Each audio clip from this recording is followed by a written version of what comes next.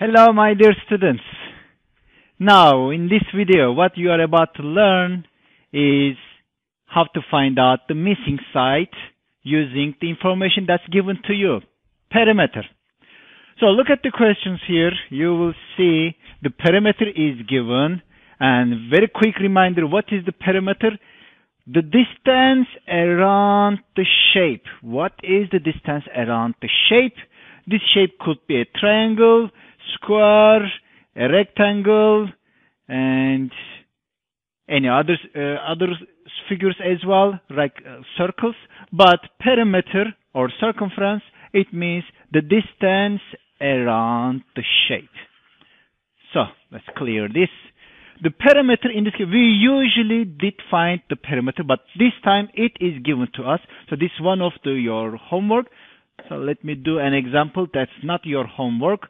Over here, I'm looking at a triangle, and perimeter is given. Very first thing, as usual, you write down the formula, and formula handout is here. Triangle is right here.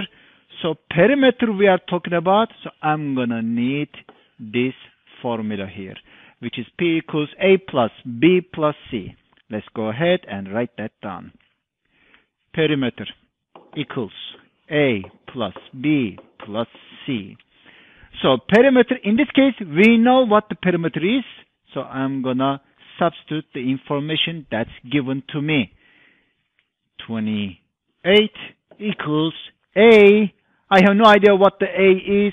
I'll go back to formula handout, and looking at this, I will see that this is A, this is B, this is C. So let's go back to question. This is supposed to be A. That's the question, and I'm gonna name it X. X is the question mark I want to find out. Plus B is this, which is 7, and C is that, which is 11. Let's keep going. 28 is here. Let's organize the right side. X, keep it the way it is. 7 plus 11. I can put these two same likely terms together, which is 18. Plus 18. Now I want to leave X alone, so I find out what the X is.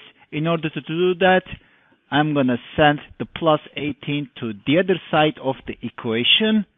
How do I do that? I write down 28 a little bit to the left, because I want to keep the equation sign just underneath the equation sign, and plus 18 will go to the other side as minus 18.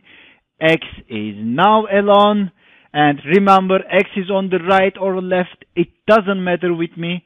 Let's keep the equation sign here. X is there. What is 28 minus 18, which is 10. Now it's time to write down the unit, and the unit is centimeter.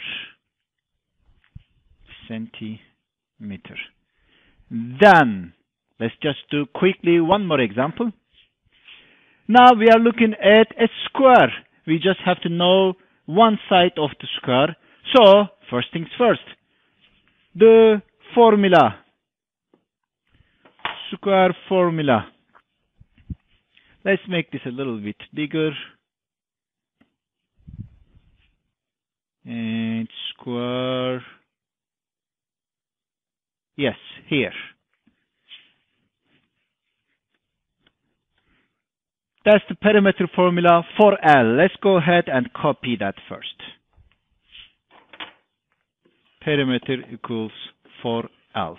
As usual, I have no idea what the L is.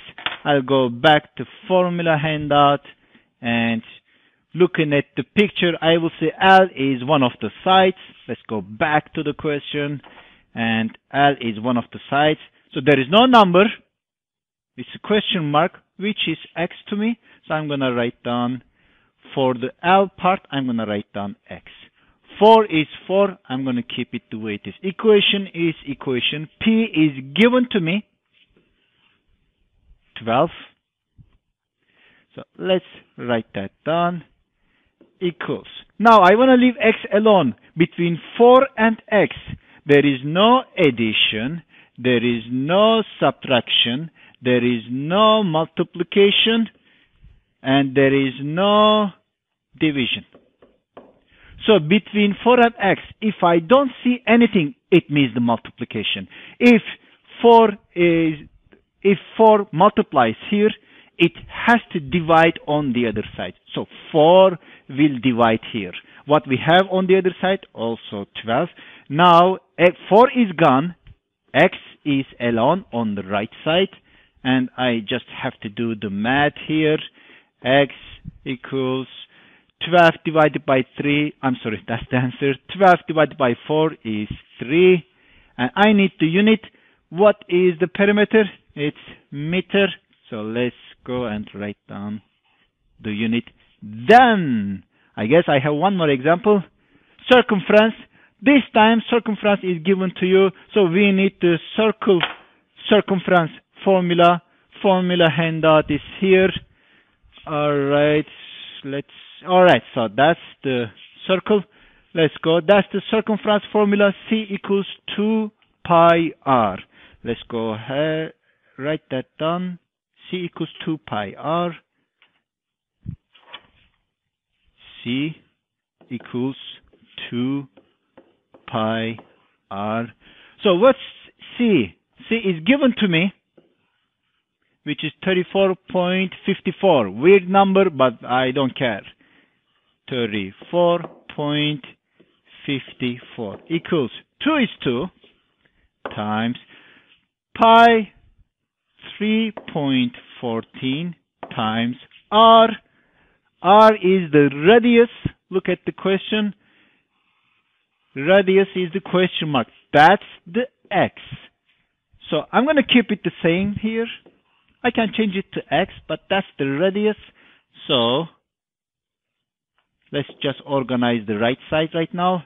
34.54. What is 2 times 3.14? That will be 6.28. R or x, in this case still r. And I want to leave r alone. And there is nothing, no addition, no subtraction, no multiplication, no division between the number 6.28 and r. So that means we are talking about multiplication. So that number next to r will go to the other side as division. I'm going to make my equation sign first and make my division line. And then underneath, I'm going to write down 6.28. On top, I have 34.54. On the right, this is gone to the other side. So I'm not going to write that down. I'm just going to, let's write this down again.